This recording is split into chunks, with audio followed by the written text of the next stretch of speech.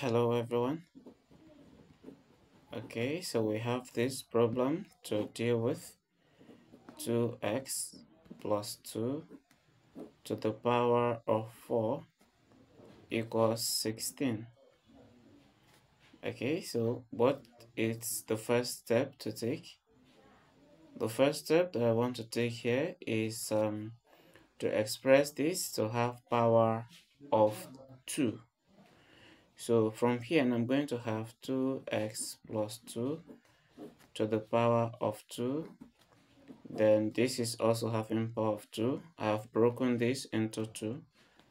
Then on the other side, 16 is 4 to the power of 2. Right? Then we can expand this one. This, what we have on the inside, that's going to be 2x plus 2 multiplied by 2x plus 2. Okay, 2x times 2x is 4x squared. 2x times 2, that will be plus 4x. 2 times 2x, that will be plus 4x again. Then we have plus 4. We have 4x squared plus 8x plus 4. So this is what we're going to have in this bracket. So we have 4x squared plus 8x plus 4. Then there's a square on it, right? Then if I take this 4 squared to the left, it becomes minus 4 squared, and everything is equal to 0. Now we can apply difference of two squares. Okay, so we'll have, if you have a squared minus b squared, this is a plus b into a minus b. So I'm going to apply this right away.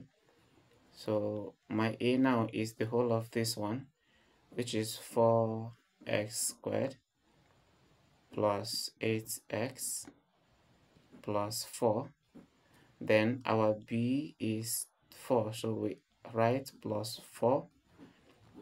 Then into the next one, that will be 4x squared plus 8x plus 4. Then we have minus 4, right? This is 4 minus 4. Then everything is equal to 0.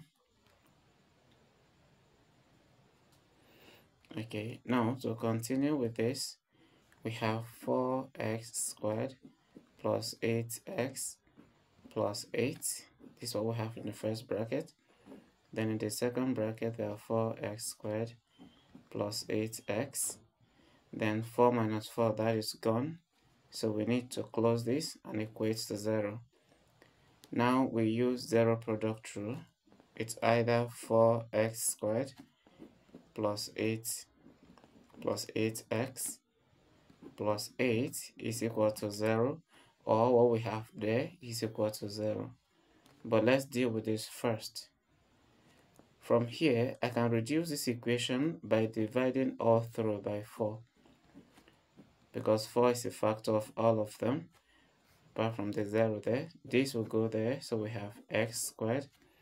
This will go there, we'll have plus 2x, plus 4 will go there, we have 2, and then 4 into 0 is 0, because it's not possible. Now, from here we have a quadratic equation, and we're going to solve this using the formula method. The formula is x equals minus b plus or minus square root of b squared minus 4ac all over 2a. Now our a is a coefficient of x squared, which is 1. Our b is 2. And our c is also 2. So we substitute into this.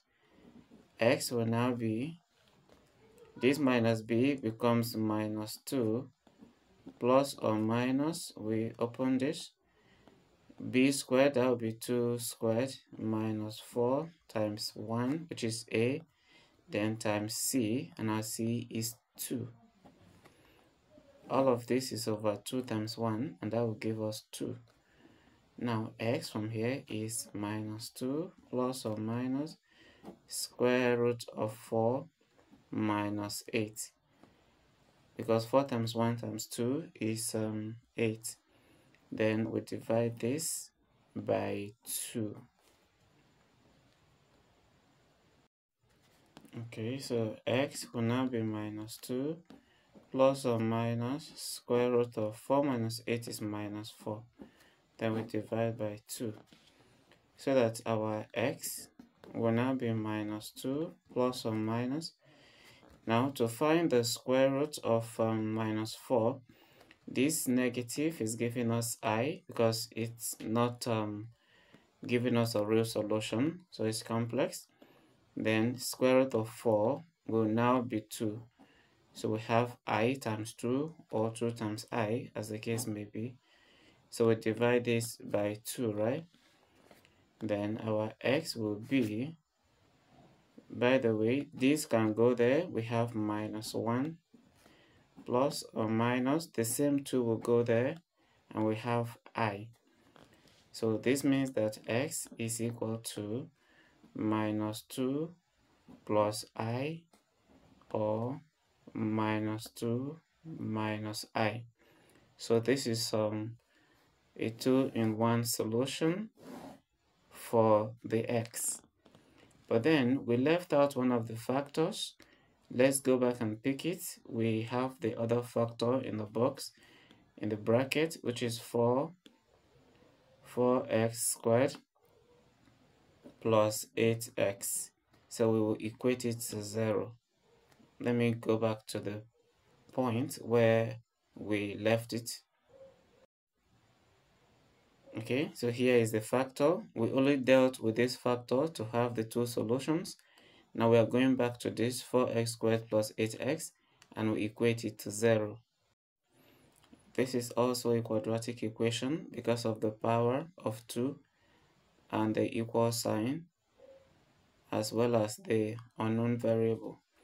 Now we can divide this by 4. This will go, so we have x squared plus this will go there, we have 2x, everything 0. Now what do? We can apply factorization here because x is common. 1x will be here, plus here we have 2. Then we equate to 0. And this means that x is equal to 0, or x plus 2 is equal to 0. X remains 0, or x is equal to 0 minus 2. As x remains 0, on the other side, x is equal to minus 2. So we have two solutions from here as well. Let's bring the 4 solutions together. We have x1. I'm going to call this my x1 and x2. x1 is 0. Then x2 is minus 2. Then we have our x3, which is minus 1 plus I.